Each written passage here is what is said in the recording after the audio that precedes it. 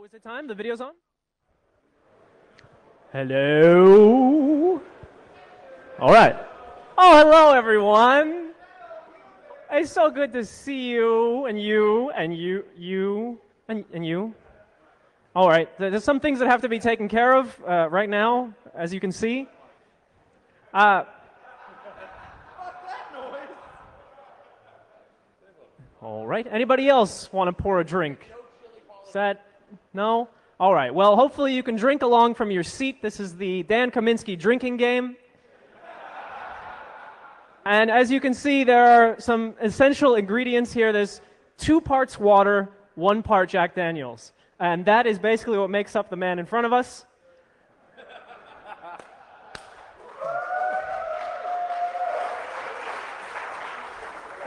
And before I bring on the miracle of science, maybe turn off your, I don't know, your deck phones or do something. Press some buttons so that it's quieter. Because Dan, he loses focus and then he drinks even more.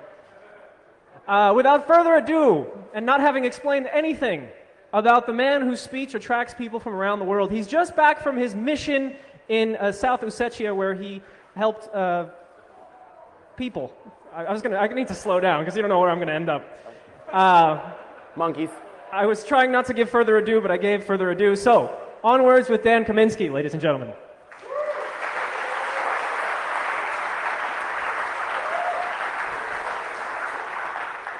What's up, guys? First of all, I want to apologize to everyone for not actually having the talk description out. I figured that would eliminate any partial disclosure stuff and give me a nice drama-free summer. That didn't happen.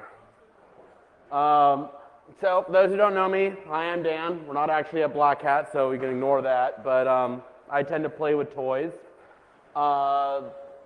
You know, my thing that I'm looking at this year is authentication. I think we can pretty much all agree auth sucks right now.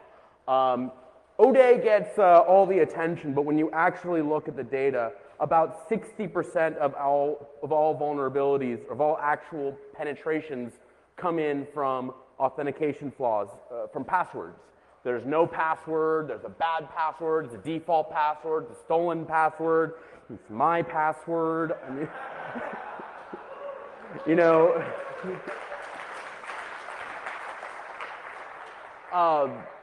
passwords suck. They're awesome because they actually work. They suck because in large quantities, the human mind just cannot deal. There's a certain amount of entropy of randomness that is needed in passwords. You can do it good for one site, you can do it bad for many sites, but you can't do it good for many sites without writing things down, which is itself bad. So you're kind of backed into a corner. Now we can make passwords work barely. I mean, you can machine generate them, we can rapidly cycle them, we can use leet speak as a security technology. Guys, I think the bad guys have figured out sometimes I is a 1. So what we keep trying to do is, why don't we eliminate passwords? You know, we could have like our computer device talk to its computer device, and there's one thing we figured out how to do with computers, it's memory. So why don't we have computers remember stuff? And why don't we have like public-private key, you know, with smart cards? We'll use PKI, public key infrastructure with x509 technology. If only we cared enough, we could totally eliminate this problem. You know what? I found this image on the internet, which is wonderful. It explains exactly what is going on. And it's, if we just had a big enough Care Bear, we could totally ride this pony. No. Hell no. Guys, look, business has cared enough to invest hundreds of millions of dollars in x509-based technology over the last 10 years. It hasn't been working. Now, about 5 or 6 months ago, I started publicly talking about DNSSEC, saying, holy crap, this technology is not actually a complete cluster. The reason why is because I was in the middle of looking at a complete cluster, so I knew what they looked like. You have to understand, I've made a complete 180 on this DNSSEC thing. I spent almost a year being like, I do not want to hear crap about this stuff. And then I started looking at x509, and I'm like, this DNS stuff ain't bad. So that's kind of my theory here. I do think that we need to rethink the foundations of internet security if we're going to do something about the authentication problem. That doesn't mean we're going to build some second internet. You would not believe how many people out there are like, the solution to all our problems is, we'll make another one, and this one will be safe. I won't. Stop it. You're just asking for money, like lots of it. I understand. I'm cool with that, but it's not actually going to work. So it's important to talk about why things aren't working. For those in the audience who aren't familiar with X509, I don't want to go into too much depth on it, but I want you to think about your passports. If you show up at a foreign country, they don't know who the hell you are. They don't know anything about you. But you know what? They look at their passport and they're like, all right, we've heard of Belgium. Belgium's okay. We'll believe who you are. Cool. And that's kind of ultimately what X509 is intended to allow you to build. It allows you to build a system where you can go to a website. You have no idea who the website is, but you know who VeriSign is. And VeriSign says, yeah, whoever this is actually Bank of America. This is actually whatever. This is actually the key associated with Bank of America. So, indeed, X509 has about one and only one real success story, and that would be SSL. This is something of a historical quirk or accident. Somehow, magically, in the mid to late 90s, the people got convinced if you wanted to give a credit card number over the internet, there had to be a lock, and for there to be a lock, there had to actually be strong cryptography. This is a miracle that they actually managed to pull off, attaching something worthwhile to money. Thank you, guys. That is actually pretty cool. This is ultimately the most popular crypto solution we have. We have about 1 million SSL endpoints on the internet today. There's about a couple 100 million IP endpoints on the internet. We're not doing that well. And of that million, about half aren't actually doing anything cryptographically interesting. So we're really not doing that well. So let me tell you how you actually get a certificate. And this is one of the funny things. Everyone always says, how could you be arguing for DNSSEC? How can we actually put our security trust into DNS? And then I'm like, why don't we look at SSL? The first step in getting a certificate for a website is you go ahead and you go to DNS and you register the name for a website. That's step one. SSL actually starts with DNS. The next thing you do is you develop generate a public and private key pair. This is the computer equivalent of a face and a photograph of the face. You provide the public key to a certificate authority. This would be VeriSign or Thought or one of these companies out there that the browsers trust. This key is provided along with the name that was extracted from DNS. That happens over what's called a certificate signing request. Now, the certificate authority doesn't know who you are, so what's it do? It goes to DNS. It says, hey DNS, what's the email address of this guy? It gets an email address out of what's called the Whois database. And then it goes, hey DNS, where the hell is this mail server? And then it sends a mail and says, can I actually provide this certificate? And if you mail back and say, yeah, it's fine, it will go ahead and issue a certificate, which is returned to the user. And now you have a certificate for www.whatever.com. Now, some of you in the audience, if you're an X509 guy, you might say, oh, you're totally oversimplifying. It doesn't work like that in my system. Screw you. The world doesn't use your system. This is how it really works. What I just described is called domain validation. Now look, there are totally better CAs out there. I bet there are better CAs run by people in this room. They do like DUNS lookups and phone calls. They like send a lawyer to get a blood sample. And that's all great and wonderful, except the browser does not give a shit. Because there are totally crappier CAs out there, and they're just as good for providing a lock. The first, and this is not leaked, this is not cool, this is not crazy ass stuff, that's for later in this talk. This is why X509 isn't working that well. You cannot exclude crappy certificate authorities.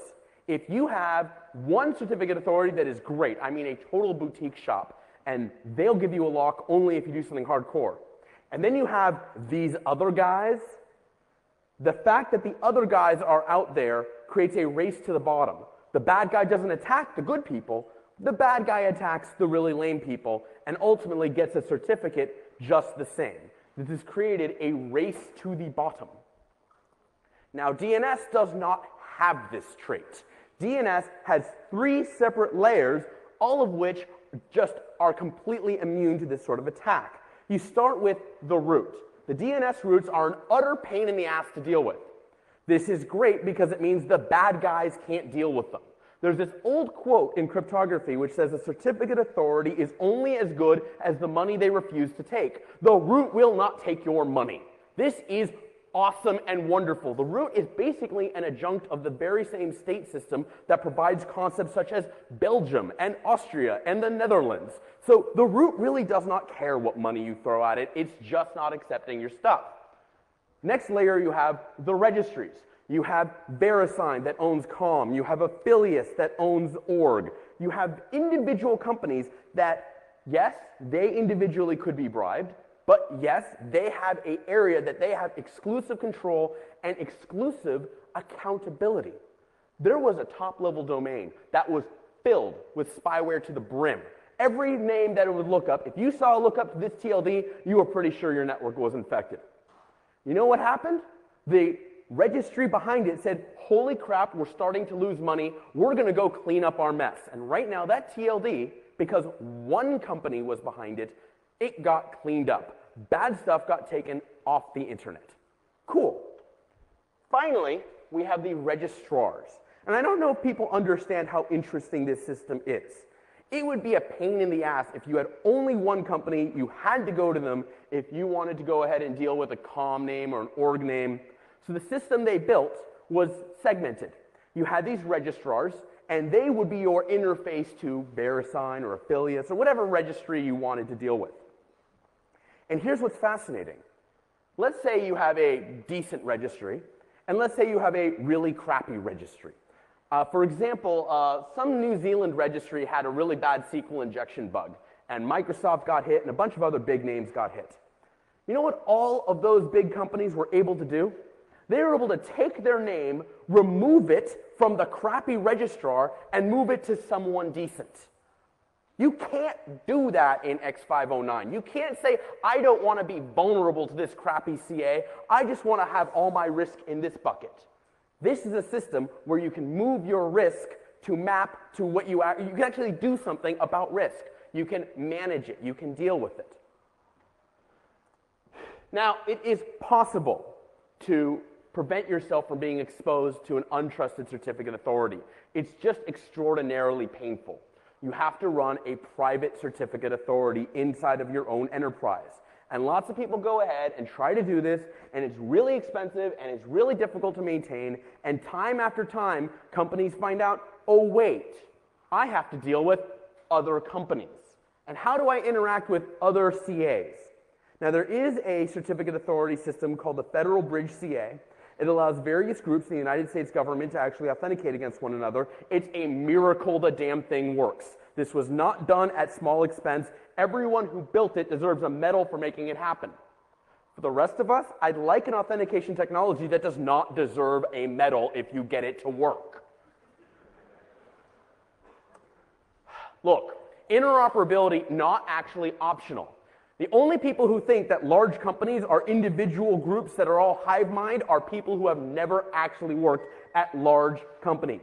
The reality is any large company is a collection of tiny little organizations that share a name and fight amongst themselves and hopefully don't let it get shown too much publicly.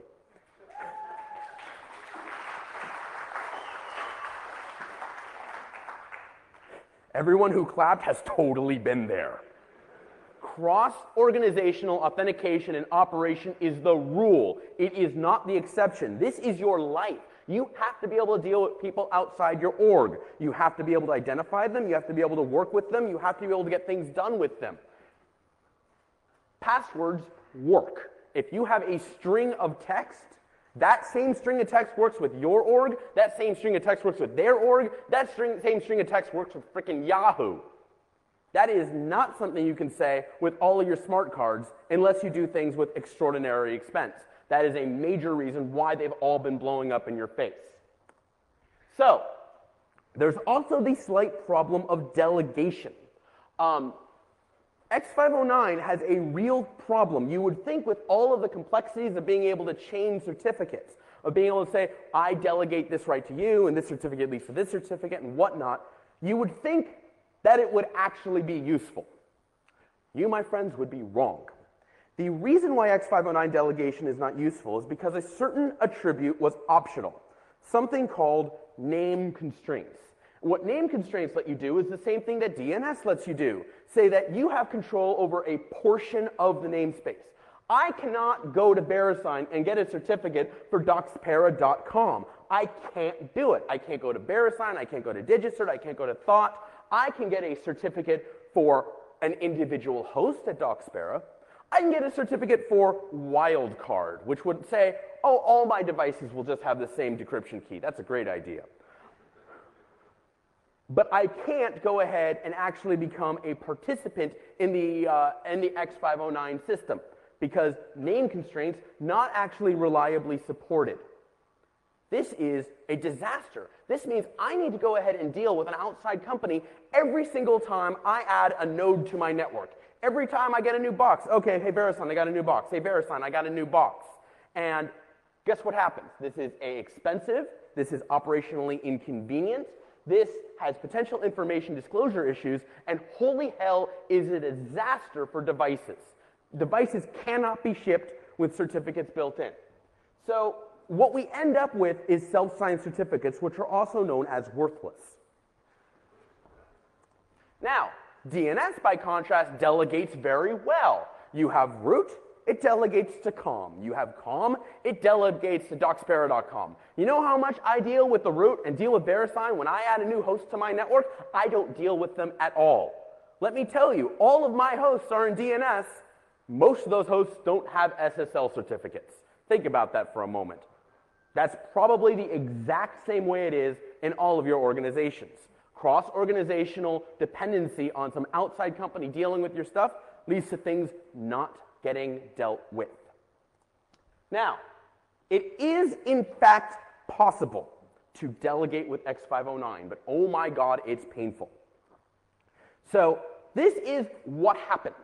What happens is some company spends some number of millions of dollars on a certificate authority system. They hire the guys, they build the systems, they pay whatever. They're all the way in, and all of a sudden now they realize time and time again, oh my God, we need to deal with other companies. How do we deal with this? How do we make this happen? We need to be able to issue certificates that not only are valid for us, but are valid inside of other organizations. So what ends up happening is this can't be done securely. If you get a certificate that allows you to sign other certificates, that certificate is going to be valid for any name. Anyone can go ahead. You can basically say, hey, I've got a certificate, it's an intermediate, it's a God cert, I can sign from bankofamerica.com. So you get to do this. The protection, the security is, I promise not to abuse my God level security. X509 security comes down to, I promise, are you shitting me? So there's at least two companies that if you have $5 million a year of income at your company and a little pile of money, they will simply hand you a God cert. There's no need for hacking, there's no need for begging, you just say, gimme, and they do. And that is the basis of a lot of delegation out there. It's not that the companies don't take security seriously, it's that a lot of their absolute best customers are like, hey, our shit's not working and we paid you a lot of money. What are you going to do about it? They say, here's the God cert. Go have fun. That's what happens. So, 2008 was not a good year for X509 certificate authorities. Mike Zussman went ahead and basically got a cert for live.com. Well, I said he had an internal server named www.live.com, and they're like, okay, I just gave it to him.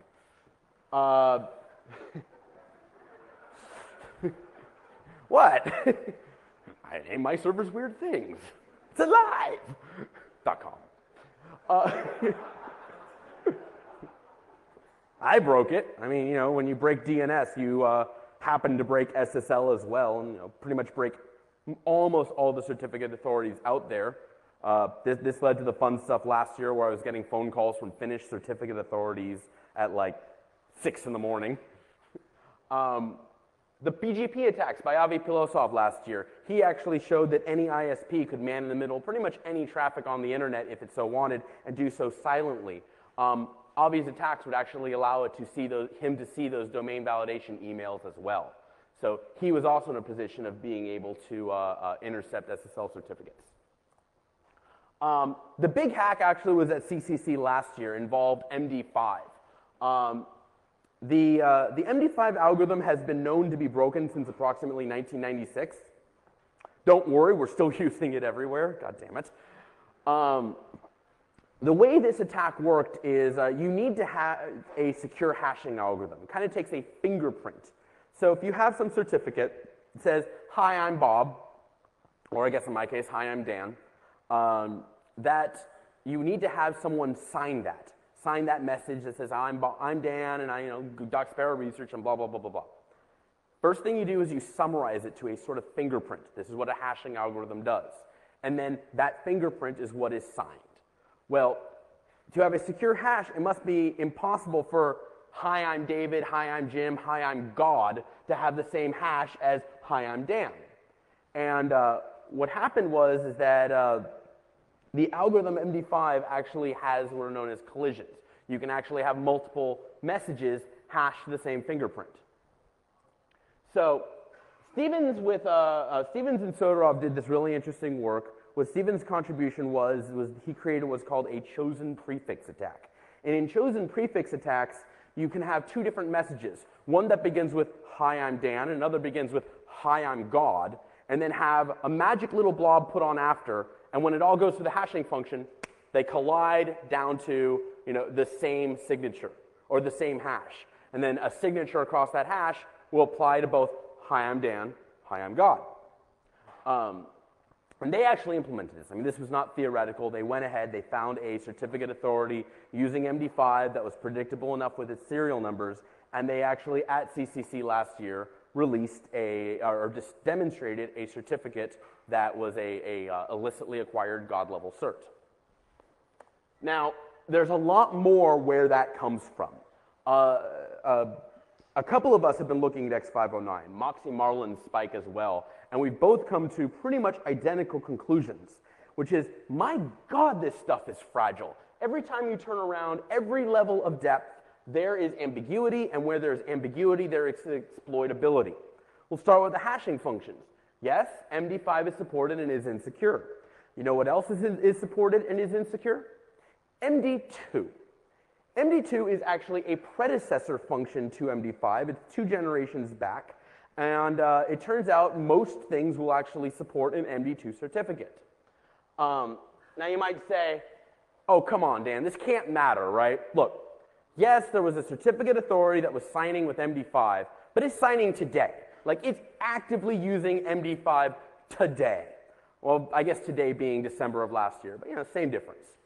No one has been using MD2 actively since 2001.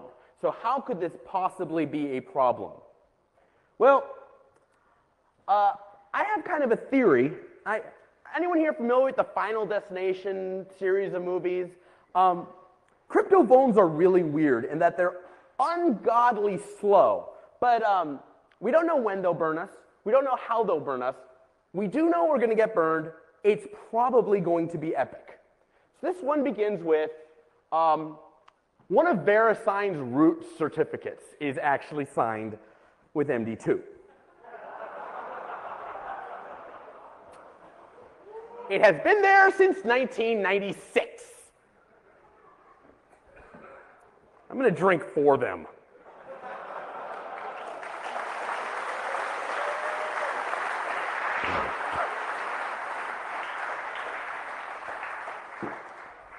All right. Look. How are we going to mess with this guy? So, what the fuck is with self-signatures? They have no reason to exist. You have effectively the cryptographic equivalent of I am me, says I. Really? Best I can tell, and I swear to God this is the truth, the only reason I think we have self-signatures is because ASN1 libraries in the mid-90s really, really wanted to always see a signature there. So they put a signature there. No harm, no foul, right? Let's have some fun here. So you might ask, why MD2? Well, it was the 90s. It was the slowest algorithm, so it was considered the most secure. We didn't do security too well in the 90s. We don't do security too well now, but we really didn't do security too well in the 90s. There are many ways that a hash function can fail. A collision attack allows you to generate two things with the same hash. This is what Xiaoyun Wang actually demonstrated exploits of, starting from nothing, go ahead, make two things, give them the same signature. And I went ahead and my MD5 someday paper showed how to mess with that. Then last year, we saw the chosen prefix attack. This says, given two different things, I start off with them, fix them, make them collide. There's a third class of attack. This is called a preimage attack. This says, back in 1996, we created this MD2 hash. Could we create something else with that hash? In a preimage attack, you get to do that. Now, SHA-1 has nothing going on with preimages. Neither does MD5, neither does MD4, So, here's what you can do. Here's how you actually exploit the MD2 issue. That self-signature has no reason to be there. But ultimately, it provides the RSA signature across that MD2 hash. If we could create something else with that MD2 hash, like, for example, a God-level intermediate certificate, we would generate that God-level intermediate certificate, we would give it the MD2 hash of the root, we would take the signature from the root, the self-signature that has no reason to be there, no purpose, we will give it a purpose. We will shift that signature down. It will validate, it will sign, it will work. Eventually. We do not actually have an MD2 preimage attack yet. In 2004, the attack I just described would operate with a complexity of 2 to the 104. Not going to happen. 2005, 2 to the 97. In 2008, we were down to 2 to the 73. Now, our largest known computational efforts have been at around 2 to the 63 complexity. I'd like to show you guys a bit of a graph. I think I know where this is going. So, we got two options. We can wait until we get completely owned, or perhaps, for the first time in cryptographic history, we can fix something before it blows up in our face. Would you believe it? They actually agreed. OpenSSL's like, screw MD2, we don't need that crap. It's out of OpenSSL. Firefox has it out of Firefox 3.5. It'll be killed in 3.0 shortly. Red Hat's already shipped a new NSS, their new crypto library. VeriSign is reissuing a new self-signed certificate, but now self-signed with SHA-1, because it really apparently does need to be self-signed with something. Opera's waiting on VeriSign. Apple, Microsoft are working on it. Google's working on it. GNU TLS realized years ago they didn't want anything to do with this crap and disabled it. Awesome.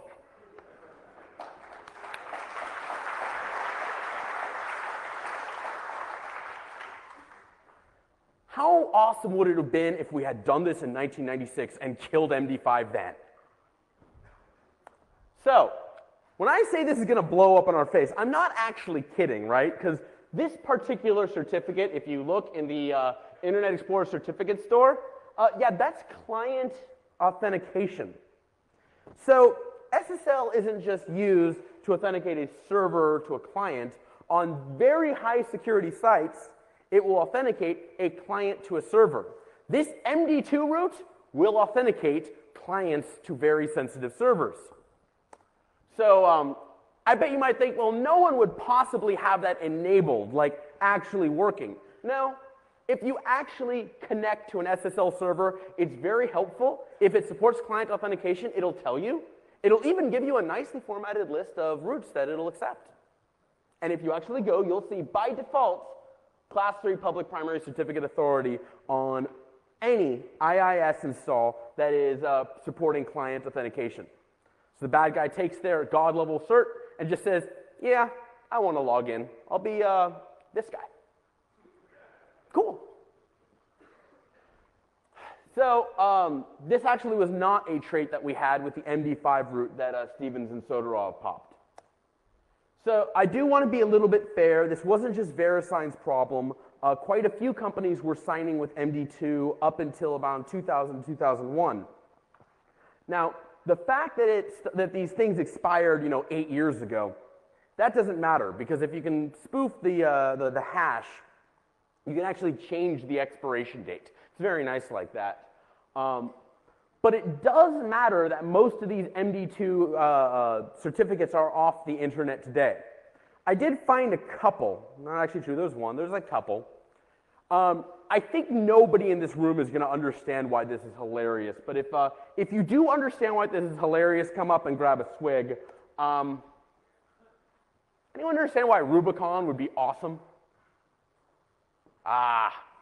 Rubicon was an American con. It ranks as the only hacker con in history where the entire attendance was let out with their hands on the back of their heads. And this was actually, one of the few MD2 certs in around. So did this need to be fixed immediately? What is it with a couple of people not patching it? Relax. I actually went over to Leuven in Belgium, talked to Bart Pernille. He's Len Sassman's advisor, Len being one of the co-researchers on this. And the guy's like, wow, MD2 hacks would actually be useful? Oh, well, we probably won't see one in the next 6 months in terms of effective attacks. So it's bad, but you've got a couple months. So please do not crack the shit out of MD2 in the next 6 months. Thank you. Being said, it'd be a totally offline attack. We wouldn't be able to tell. So what about existing CAs? I mean, the MD2 stuff hasn't been used in years, right? Is there any way to bypass present-day CA operations? Yeah, but first you got to drink. All right, so this talk came out of, anyone here know Meredith Patterson? This talk came out of her saying, I'm going to go home and see just what kind of crap I can put in a certificate. And I'm like, that is a terrifyingly good idea. There are two kinds of vulnerabilities, ultimately. There's vulnerabilities that cause the system to misuse memory. These would be your traditional exploits. And there's vulnerabilities that cause the system to see a different message than was intended. These are a softer form of vulnerability. These are semantic exploits. You've given a valid message, but it is read differently by different systems. Now, what I need you guys to understand for a moment is that certificate authorities and browsers talk to each other. Basically, a browser goes to www.foo.com, and it has no idea what public key it sees. So it says, effectively as mediated through certificates, hey, CA, is this actually the public key of www.foo.com? And the CA either says yes or no. This is all done with signatures and whatnot, but that's actually the communication that's happening. Now, how do you know that a certificate authority is actually saying something? If the certificate authority thinks it's sending one message and the browser sees that it's reading another, would that not be a vulnerability? And the answer is yes. And the fact that we're still seeing this crap, in 2009, comes back to the fact that we're just not very good at writing parsers. At the end of the day, language is hard. It has to be done a little more formally than we've been doing it. What I'm about to show you is a bunch of evidence of kind of half-assed parser design. At 11 a.m. tomorrow in one of the rooms, there will be a description of full-assed parser design. I don't know which room, but go find it. Len and Meredith are doing it. Do we know what room, actually? Actually, I got an email this morning. They canceled. They couldn't come here. One was sick and the other was stuck in New York. Never mind. Meredith is not actually going to be able to talk tomorrow. That sucks. Damn, because they actually had cool stuff and they were responsible for some of this work. But let's actually walk through the certificate authority pipeline here. The user generates a public and private key, submits what's called an x509 subject name with a public key in the certificate signing request. There's only one element in that that actually matters. And that is what's called the common name. So there's all this other crap based off of a system that was theorized would someday exist and never did. The only thing that is actually validated is the DNS name, www.foo.com, which goes in a field called common name. If the certificate authority approves of the common name in a certificate signing request, meaning it actually does the whole DNS thing and it validates that, yes, okay, I can trust this person, it has two options. It has the secure option of extracting the CN that it thinks it sees and generating that a certificate with that common name. Or it can say, well, I've got this big batch of crap. The only thing I care about and it looks good, let's go ahead and allow that. That's the easy way to do it. That's actually the OpenSSL way of doing it. That is vulnerable to a bunch of attacks. So let's actually look at what OpenSSL does when it does the certificate authority signing. There are three ways that OpenSSL makes it easy to implement the certificate authority. The first way is you just go ahead and do the signing, and then you take this string here of the subject, and you see if you approve of it. Oh, there's cn.www.foo.com, is that okay? The second way is to dump the request and see if you approve of the contents of the dump. So you take this request that comes in, you dump it, you check the subject there. Or you can go ahead and dump the generated certificate and audit the subject. So you generate it, but instead of taking the output of the generation command, you dump the certificate and see if it's good before you send it to the user. Now, this should obviously bring to mind the idea of injection attacks. What if you have a string in there that says, oh, organization, my organization is Bad Guy Incorporated /CN equals www.badguy.com. And indeed, you get a straight-up injection in the output of all three of the tools. You'll get O equals badguy.com /CN equals www.badguy.com.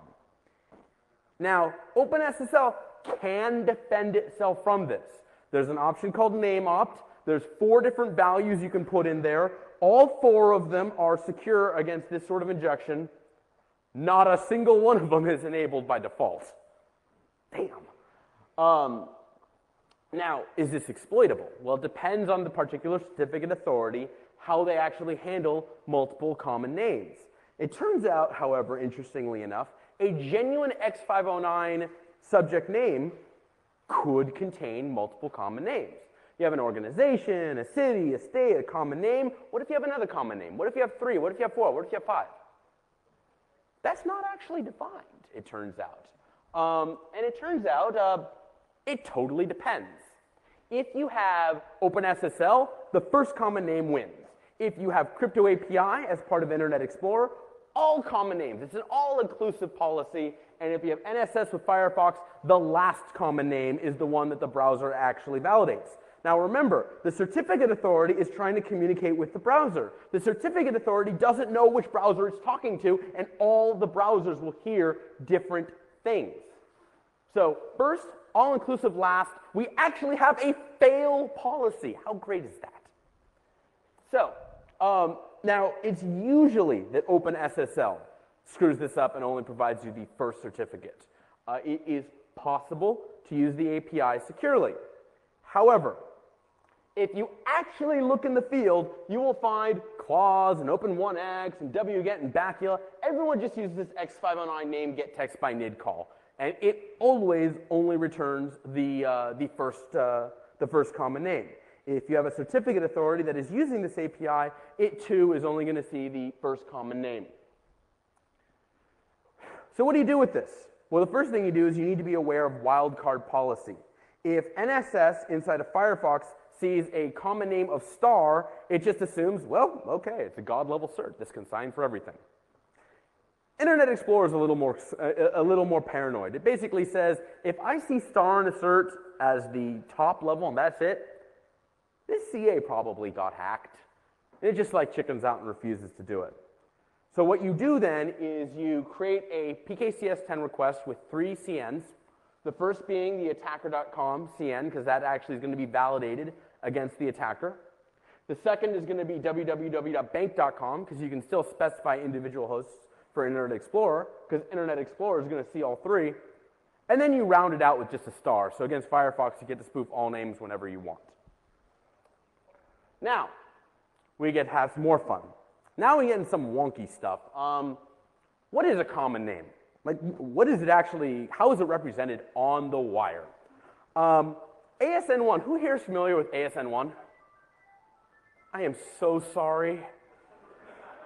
This crap's got like 3 ways of representing a length and 13 string types. What is wrong with these people? So ASN1 was designed to be very fast to parse. It's actually very fast to crash under fuzzing. It's really, really hard to write a solid ASN1 parser. When the Protos guys actually fuzzed ASN1 in 2002, they pretty much broke every router on the planet. Now, it turns out that this ASN1 is a channel for SQL injection. And this is great. It turns out XKCD and little Bobby tables help secure the internet.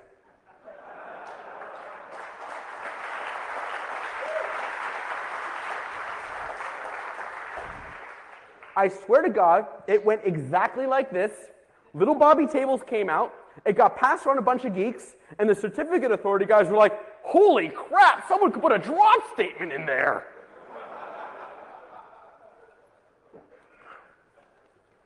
Actually happened, according to Peter Gutman. In ASN1, common name is not addressed with the characters COMMON space NAME. I mean, that has like language translation issues. So what they do is they put everything into kind of a numeric namespace. So instead of 2543, instead of common name, you say 2.5.4.3. And that would be what's called an OID, an object identifier. 2543 is the only object identifier that is actually cared about between the certificate authority and the browser. Everything else is ignored. But how is 2543 actually put on the wire? I'll tell you, it's not 2 period, 5 period, 4 period, 3 period either. No, that would be too easy. What actually happens is ASN1 basic encoding rules, BER, is a tag length value format, meaning you have a tag, some value that describes a type, 6 being the type of OID, and then a length, which can be encoded one of 3 ways, and you really don't want to know them, and then a value, which is a certain number of bytes of whatever the length was. Now, in the values of OIDs, you have, it's what's called base 128, which means a number can be encoded one of 2 ways. You could either have, say, a 6, which is just, this is a .6, or it could be 86, which says, this is the number 6, and there's another number coming. It's like place value, you know, you have the 1s, the 10s, the 100s, only it's the same for like the 128s, the 128 times the 128s, the 128 times, you know, so on. Base 128 representation. So in the really simple mode, this is what a simple OID looks like. You have a 4 and a 3 for .4.3. For a slightly more complicated representation, we have, look at that right there, 86 times 4. We have an OID of 1.2.840.113.549.1.1.1. No, I don't know why they made it so complicated either. But what I want you to look at is the 8648. What that says is, take 6 times 128, so 86 minus 80 is 6, so 6 times 128 plus 72. 72 is the decimal representation of the 48. That's 6 times 128 plus 72 is 840, and there's the 840 at the top of the OID. Kind of making sense. You have like the capability for various numbers to chain in a row. So this is interesting. First off, you can have leading zeros. So instead of 2543, you can do the hexadecimal equivalent of 25403. Because 80, that's 0 times 128, which is 0, plus 3. So you actually can have an arbitrary number of 80s before the 3 in 2543. What happens? Well, OpenSSL is not fooled at all. Its actual OID resolver says, well, I see 2543, but that's not a common name. And indeed, it is the same with Netscape, which also sees 2543, but does not see it as a common name. Internet Explorer, common name. You can actually have a certificate with 25403, and it will resolve it back to common name. Semantic integer overflows. These are fun. You can actually, and this is kind of neat, integer overflows are one of the most common bugs in software today. I have not actually met a non-security developer who has actually realized that numbers wrap if you multiply them too large. They don't wrap in, human space, but if you have a 64-bit range and you say 2 to the 64, that's also 0. The number's too big to fit in the space. It wraps. Now, if you're saying this is usually used to exploit memory allocation, you say, hey, I want you to allocate some huge number of items, that wraps to 0, and now you can go ahead and the system thinks it's allocated a huge number, but it's actually not, and you get to write unallocated space. It turns out this can work semantically. What if you have 2, 5, 4, 2 to the 64 plus 3? That's what it looks like in hex. You have the 82 and a bunch of 80s. It turns out OpenSSL does not care because OpenSSL has what's called a big num library. And it actually expands out 2 to the 64 all the way. It is not tricked whatsoever. Firefox is totally kind of tricked. It sees it as 2543, but its OID resolver sees nothing wrong with it. Sees something wrong. This is not the byte sequence that I was looking for. And it actually has it as 2543, but does not see it as CN. Internet Explorer sees it as a CN. Awesome. So, that being said, most CAs are going to extract a common name and throw away the rest. Is there anything malicious that we could get into the common name itself? Something that could get in there, that has to be in there, has to be seen, but you can't throw it out. Well, let's actually look at what is in the value of a common name. You have an object identifier, 2543, and you have a printable string, www.docsparrow.com. Type 13, length 15, and there's the actual ASCII for www.docsparrow.com. There's some magic that we can do in that printable string field. First off, there are 13 different types of strings in ASN1 because they hate me. And the easy thing you can do is use some of the multi-byte encodings. It turns out this creates a trivial read AV in OpenSSL PKCS10 parser. So what they were doing is they were saying, wait, let's keep reading until we're at the end of this string.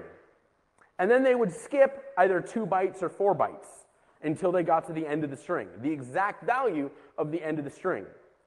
If you gave it a string that was not at the actual offset, either 2 bytes or 4 bytes, say you gave it a 7-byte string, it would miss the terminator and jump right over it. This was very exciting. I was like, oh, holy crap, I wasn't even trying to exploit this. I'm already getting a segfault. Sweet. Not exploitable. Why? Because OpenSSL does not actually write any memory after that overflow. It just keeps printing out some dynamically growing buffer and eventually hits a guard page and blows up in your face. But it blows up securely. So at best, it's a DOS. Props to those guys. They wrote some secure code. But there is something fun we can get in there. There are 2 ways of ending a string like www.docsparrow.com. One way is with an explicit length field. So ASN1 gives you a length field that says, for the love of God, the next 15 bytes are this string, deal with it. Or you can have a null terminator. This is what is known as a C string. If you put a null terminator, an OXOO, in the middle of a common name, OpenSSL will see, say, www.defcon.org. No, literally, it will turn into /x00 www.oxoo.com. Any certificate authority will see this as, oh, this name is part of oxoo.com. I'll go find out who owns oxoo.com, which happens to be me. But every browser sees that as www.defcon.org. The actual name validated stops at the null terminator. Shit.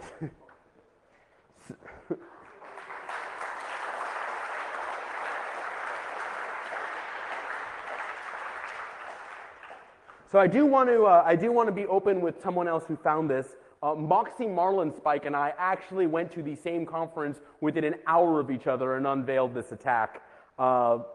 We have it mostly, we're getting it killed. Firefox 3.5 already blocks the null terminator attack. Internet Explorer and others will be blocking it at some point. And we have as many certificate authorities as possible no longer allowing this. No, I can't tell you which certificate authority screwed up and gave me the null cert. Jeff Moss knows and Alex Soderov knows, so I promise you can go ahead and poke them, but it has been validated. So, I'm pretty worried about this bug. Lots of people have fixed it. Anyway, I've got a couple minutes. I'll talk about what I'm actually thinking we need to do. Do I think the certificate authorities are useless? I'm sure a lot of you don't like VeriSign. I disagree with you. VeriSign has an important service that they can provide. It's not just hosting COM.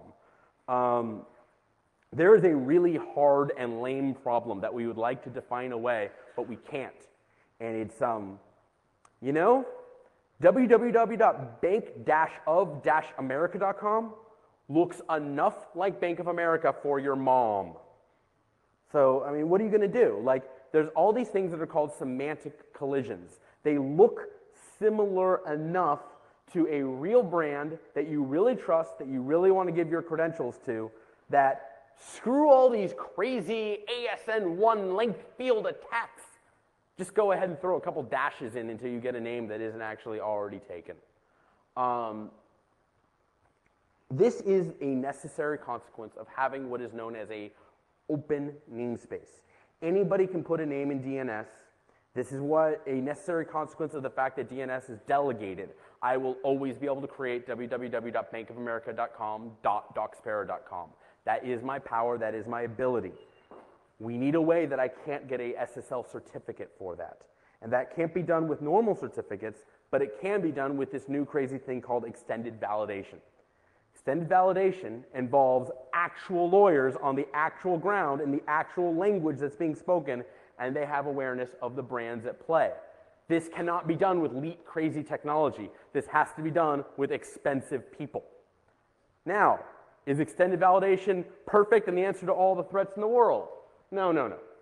Look, if you actually have a certificate for www.bankofamerica.com, extended validation does not stop you. It was never designed to stop you from messing with the real green bar experience, www.bankofamerica.com. The reason for this was very simple. The average website is composed of something like 10 different servers, from analytics to image servers to all sorts of crap. If you needed to go ahead and update the SSL certs with all of these things, with crazy expensive lawyers, no site could be defended by the green bar.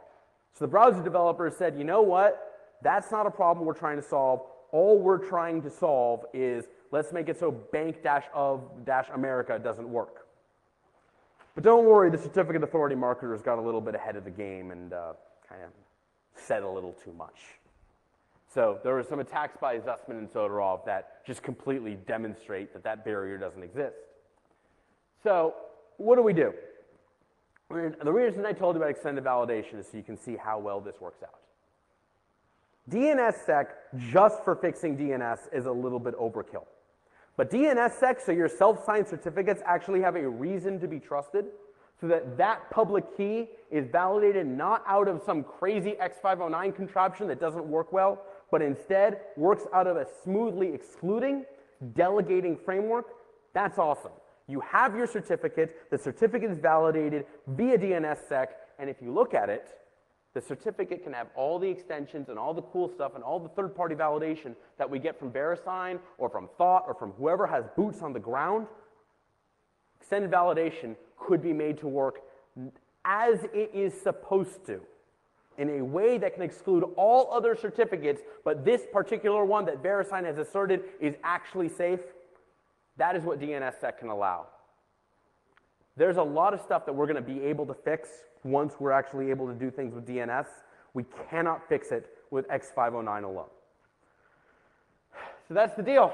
That's what I've been playing with. I'm open for questions.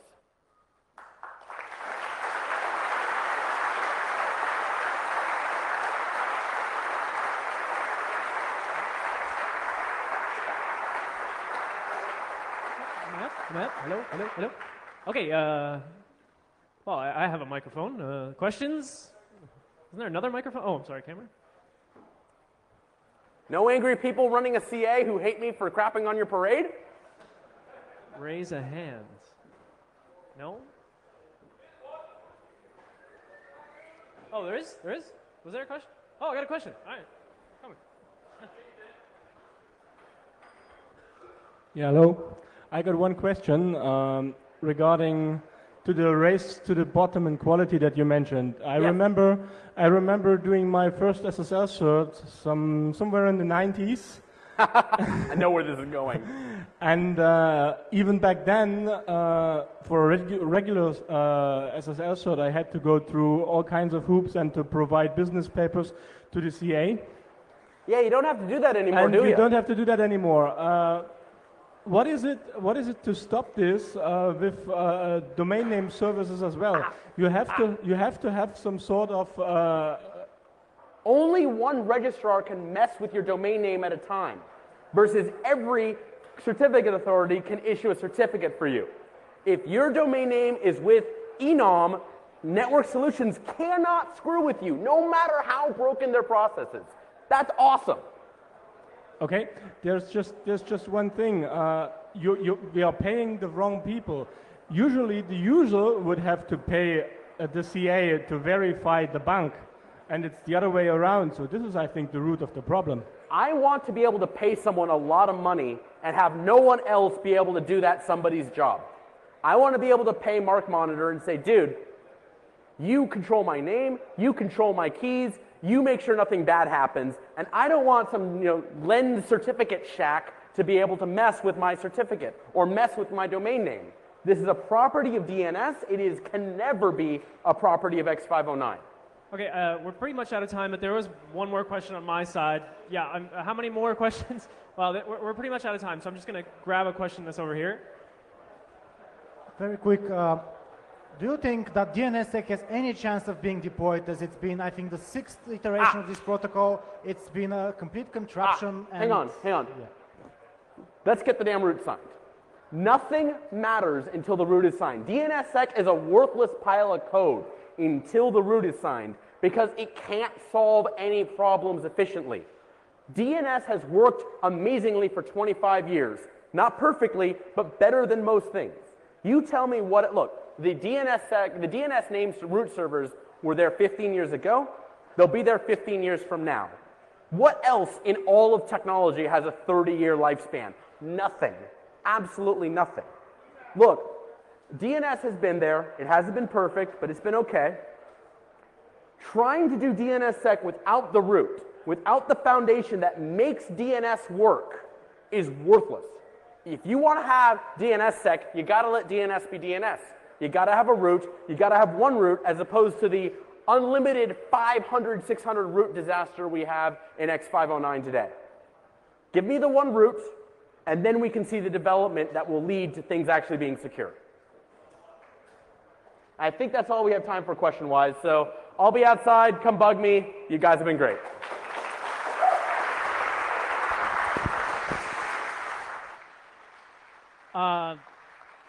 So just for anyone who wants to know, coming up in this very hall, identity processes with Winfried Tilanus, and that's all about privacy. Yes, laugh, I didn't rehearse saying that. And Stone Bootkit by Peter Kleisner at 10 o'clock. No, yes, 10 o'clock, right here.